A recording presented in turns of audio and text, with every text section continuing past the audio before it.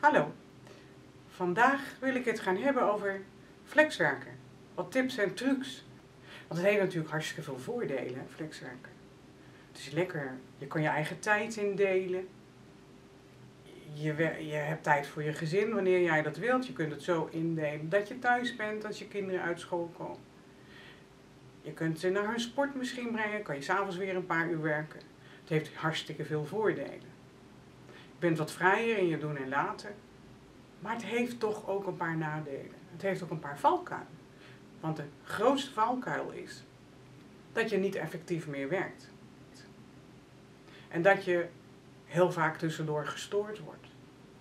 Of heel vaak afgeleid bent. Waardoor je veel minder gemakkelijk je focus houdt op wat je eigenlijk wilde gaan doen. En daardoor is er een van de valkuilen ook dat je hartstikke geïrriteerd raakt. Omdat je s'avonds het gevoel hebt van, ik heb met Lazarus gelopen.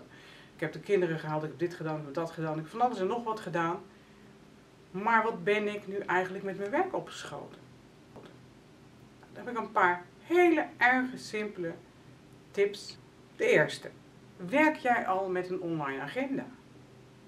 Als jij met een goede online agenda werkt, dan heb jij overal waar je bent en ook maar internet hebt, en de meeste van ons hebben dat toch op ons mobieltje of eventueel op het tablet of op het iPad, en dan heb je altijd toegang tot je agenda. Je kunt daar een takenlijst in zetten, je kunt alles daarin zetten wat je wilt, je kunt je afspraken er allemaal in plannen zoals je het van plan bent. Dat is stap 1, want als je niet gaat plannen, gaat het je niet lukken. Tip 2. Pak eens een klein blaadje papier en schrijf eens 5 punten op. De 5 belangrijkste dingen waar jij elke week jouw tijd aan wilt besteden. Is dat aan je werk? Is dat aan je gezin? Is dat aan een sport waar je per se elke week iets mee wilt doen? Hartstikke gezond. Zijn het verschillende dingen qua werk wat je graag wil?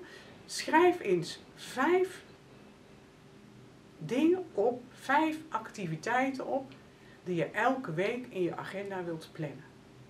Die voor jou het allerbelangrijkste zijn. Meer dan 5 punten heeft geen zin, want die tijd heb je gewoon in. Jouw dag heeft ook niet meer uren. Maak een keuze. 5 dingen die voor jou heel erg belangrijk zijn. En die 5 dingen, ga dat nou eens blokken in je agenda. Gewoon blokken, 5 kleuren, 5 blokken in je agenda. Gewoon blokken, 5 kleuren, 5 blokken in je agenda. Ga dat eens doen. Vul die in en houd je daaraan.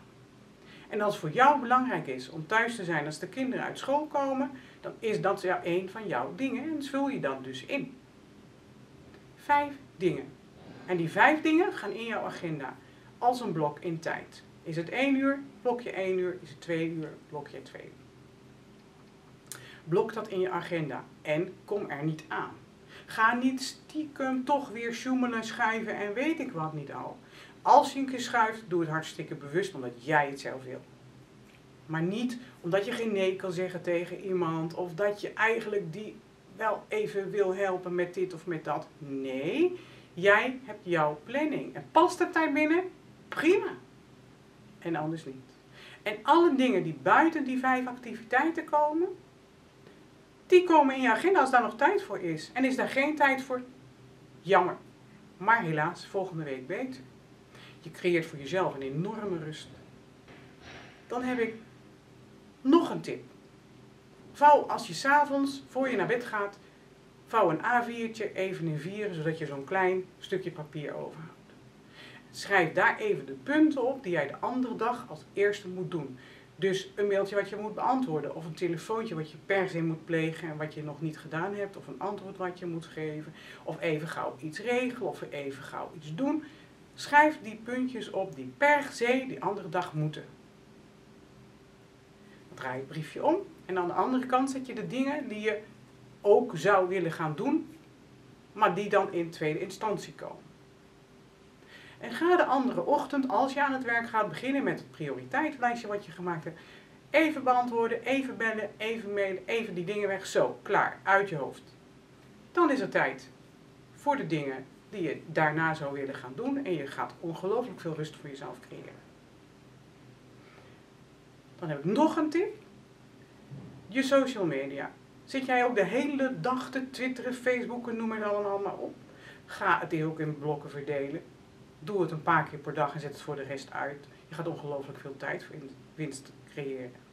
Maar ook als jij nu aan het werk bent en jij bent geconcentreerd met een opdracht bezig. Zet die telefoon gewoon even uit. Of zet hem voor mijn part stil. Maakt niet uit. Wen je aan dat als jij geconcentreerd bezig bent, dat je niet bereikbaar bent. Als je maar zorgt dat je met regelmaat je voicemail afluistert en reageert, dan is er niks aan de hand. Kijk, als jij dagen wacht met antwoord geven, ja, ben je lekker bezig. Maar als jij gewoon op gerichte tijdstippen, als jij toch even koffie haalt of even gaat eten, even de voicemail afluisteren en even reageren, is er niks aan de hand. Je creëert tijd en rust. En dan zul je zien dat je s'avonds niet meer bek afhangt van en geïrriteerd bent van ja, maar wat heb ik nou vandaag gedaan? Ik ben de hele dag bezig en ik heb het gevoel dat er nog niks uit mijn handen is gekomen. Ja, je hebt nou eenmaal veel te doen op een dag. Ga het eens proberen. Die simpele tips. En creëer je rust voor jezelf, waardoor jij gewoon veel meer in balans kunt zijn en ook beter zult presteren. Dat was het weer voor vandaag.